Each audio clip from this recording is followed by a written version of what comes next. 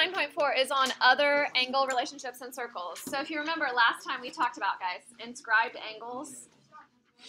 You guys are chatty today. Inscribed angles and intercepted arcs. Do you guys remember how I talked about like Pac-Man eating the arc? Ian, you with me? Yeah. So if this is 50, what was this angle? 25, right? And it ends up being half of the intercepted arc. And if you think about it, right, we know that an angle, ooh, that is a terrible circle. Steggy would be mad at me. That 50 degrees there, right, this is the same as its central angle. And you can tell that this inscribed angle is smaller than this angle, right? Does that make sense? So it ends up being half the size of that. So today we're going to be talking about other angles with circles, and sometimes they're kind of funny looking. So in this case, this is an inscribed angle. So angle 2 that we have right here is half of this intercepted arc. So if this intercepted arc was 300, that means the measure of angle 2 would equal 150, right? It's still following that same thing. It's just the inscribed angle is kind of on the outside. It's part of a tangent line as well. All right, so if the blue line was 300, what's the red line have to be? 60, so then measure of angle 1 ends up being 30. Does that make sense that we would have 150 and 30 adding together because they're on the same, they're on a line, right? See how those angles add up to be 180? So we're good, makes sense. All right, so let's try this next one. So it says line M is tangent to the circle. So line M is tangent to the circle. A lot of times I told you tangent lines made a 90-degree angle. Why does this not make a 90-degree angle? And I use the word tangent.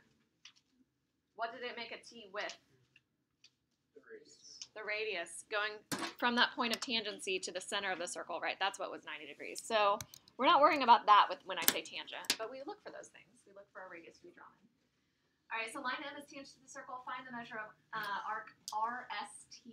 So RST going around. If we have an angle of 115 degrees, how do I get angle R, or the measure of arc RST?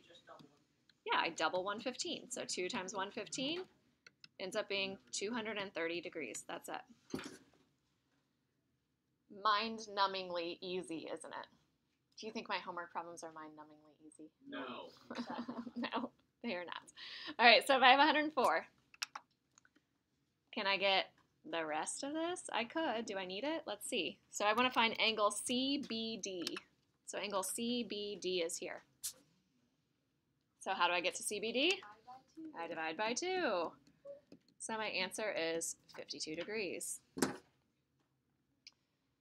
Okay, but we're going to talk about a formula, and this formula is kind of weird. It says when two lines intersect inside a circle, or intersect a circle, there are 3 places where the lines can intersect. Okay, our lines could intersect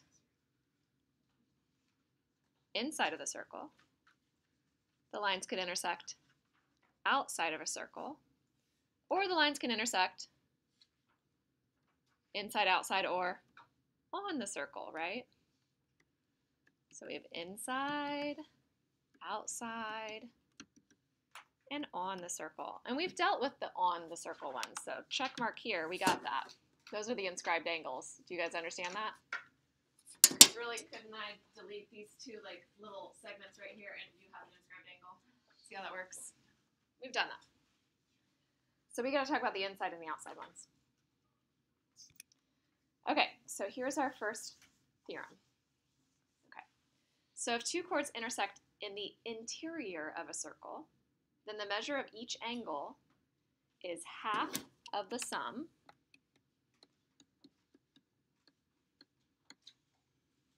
of the measures of the arcs intercepted by the angle and its vertical angle. Ooh, man, there's a lot going on here. I sometimes refer to this as a bow tie. Can we find a bow tie in this picture? It's a little lopsided. Oh, I see it. I see it. All right, so here's my X shape. This angle 1 ends up being half of the sum of DC and AB. So the measure of that angle 1 ends up being half of the sum of the 2 arcs, so CD and AB. Do you see how we have 2 intercepted arcs in that way by those 2 lines? You get it? So this is an intercepted arc and this is an intercepted arc. But I have angle 1 and I have angle 2 written there, right? What about angle 2?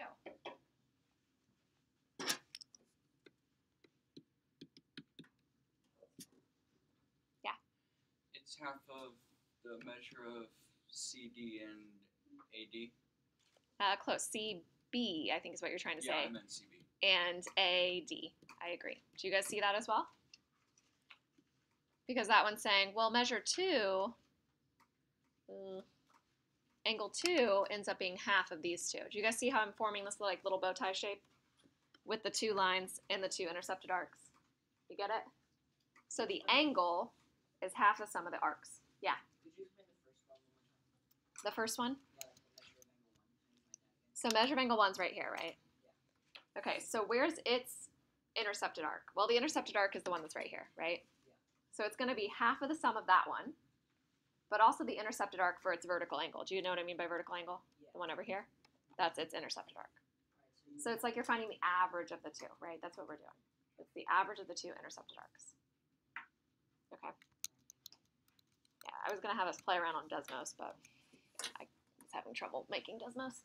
All right, so each group will choose one type of intersection. So carefully use your ruler to draw secants and tangents. Okay, so this is kind of hard to do, but let's try to sketch them out together. Did I skip something? I feel like I skipped something. Did I skip something? No. No, we're good? Okay. So if I have a tangent-secant intersection, what I mean by that is tangent means it just barely touches the edge, right? So I have a tangent line that barely touches. You don't have to use a ruler or anything. It's fine. We're not going to measure these. And we're going to have a secant that slices through. So see how we have a tangent line and a secant line that are intersecting outside. Now, these lines do cross, right? There's other pieces to that, but I'm just going to leave it as that little V shape. Okay. How many intercepted arcs do I have?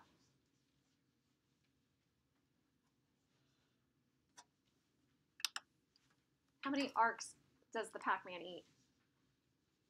The mouth eat? 2. Do you guys see it? This one and this one. Do you guys see it? So let's label. Let's call this A, B, and C. We'll call this angle 1. Okay, the measure of angle 1, very similar to that last equation I gave you. Caitlin, you with me? It's going to be 1/2 instead of the sum, though. It's going to be the difference, half of the difference. I'll call it BC, AB minus BC.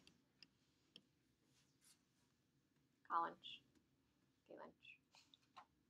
Colin's mad because Caitlin was talking and I shushed him. That was unfair, Colin. I'm sorry. All right. So here's what I always say.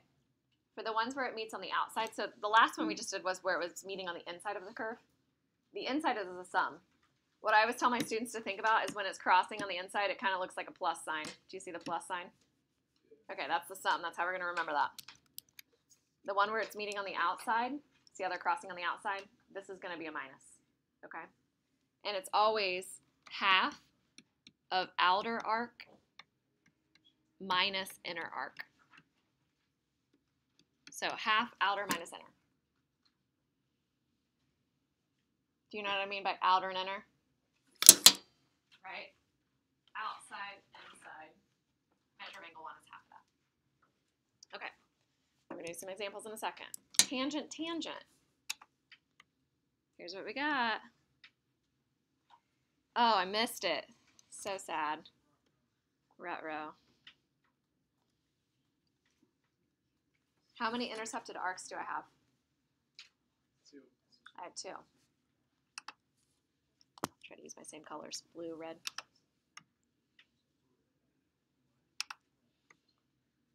We have 2 intercepted arcs again. This equation is still the measure of angle 1 equals half of the outer arc minus inner arc. Same equation. So this is for a tangent-tangent intersection. See why we call it tangent-tangent? Yeah, what is that? So tangent means that the line just barely touches the circle. It doesn't cross through the circle. So there's 2 tangent lines.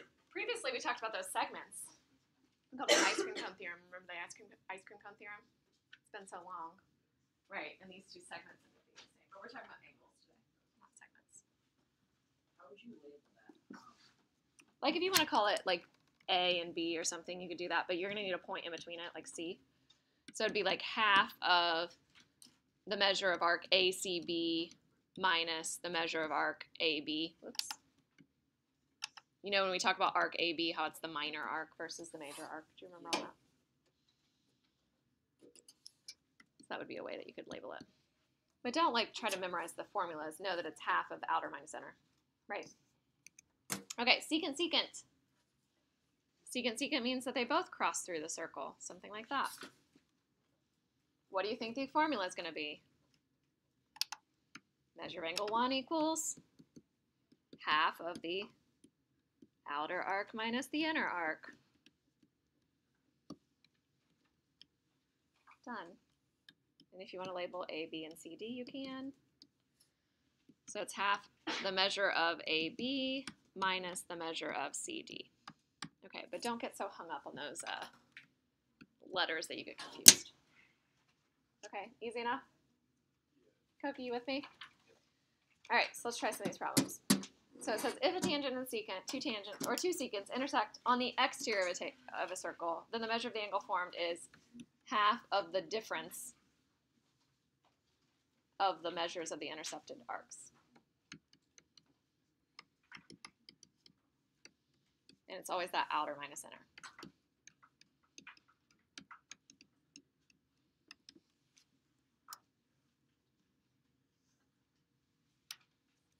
Okay, so as you do these problems, I want you to think, do they intersect on the outside or do they intersect on the inside? So in question number 1, outside or inside? Inside. Inside. So is it half the sum or half the difference? Half the sum. Half the sum, right? So half the sum, I'm going to have the angle, right? It's always the angle equals. So x equals half of the 60 plus 20. So Cam is saying already he knows that x is equal to 40. Do you guys agree? I agree. X equals 40. This isn't that bad, is it? You got this. Outside or inside? Outside. Outside. So this first one I'm going to write inside so you remember. So we did the sum, outside, difference. So we're going to say the angle, x, is half of the difference of the intercepted arcs. So why do I have to do like 136 minus 38? Could I do 38 minus 136? Yes. No, because it has to be the outer. Do we want x to be a negative number? No. No, we have to do the outer minus inner. So outer minus inner is going to be 136 minus 38. The outer will always be like the bigger one. So half of 98. Man, you guys are speedy today. It's a Monday. You're supposed to be like feeling a little tired right now. Not able to quickly compute that. But I'm hearing someone say 49 already. Is that right? All right, now this one's a little different. What's different?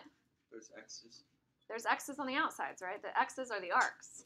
So remember, it's always the angle is equal to half of the either sum or difference of the arcs. Do you know what I mean by that? These two things are the arcs. So those go together. Is it sum or difference? Different or sum. Sum, right? Add them together because it was inside, so we use the sum.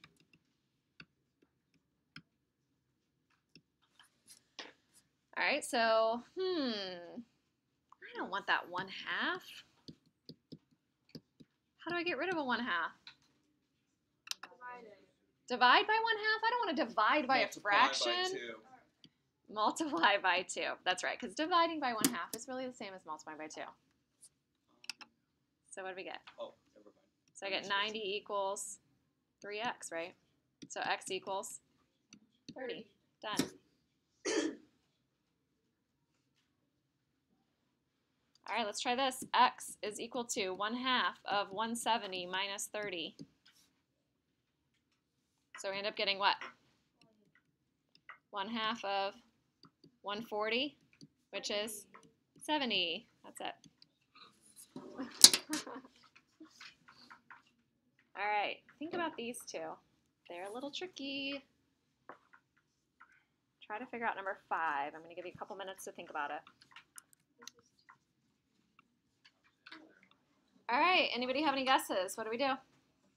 Yeah, Charlie. Is it x equals 1/2 parentheses 250 minus 1? Ah, 250. Where'd you get that 250? Because it's 360 minus the 110. Exactly. We have 250 and we have 110, right?